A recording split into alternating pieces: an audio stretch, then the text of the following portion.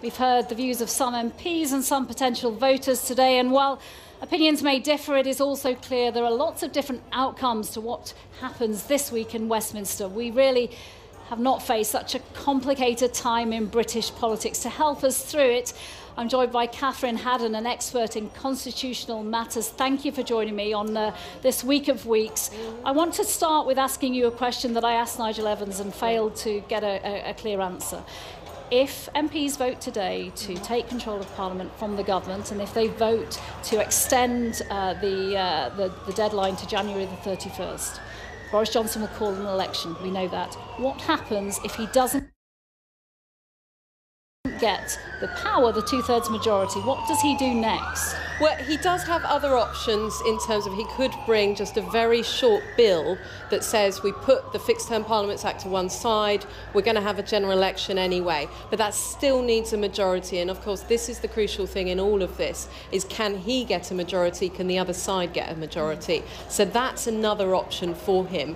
If not that, if they get this legislation through, because it's also a race against time, Boris Johnson not only wants to call an election, but he also wants to call an end to this legislation. So he wants that to happen before it passes all of the stage of the House. And if he doesn't do that, then it's very difficult to know what the government will do next. There was some concern that the Prime Minister has the power to say that it's going to be on October the 14th and then actually chuck it into the long grass and do it after Halloween, after this key date of October the 31st when we leave the EU.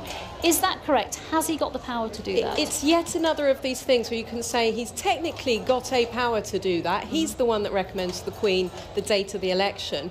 But we would never have been talking about this previously because it would have been unimaginable that you would try and trick the Parliament into thinking it's going to be one day and then changing it to another date. Yeah. So it's one of those things of it's strange that we're even talking about whether or not he could do that, let alone whether he would do that. That's what's happening here at 2:30 today, starting at 2:30.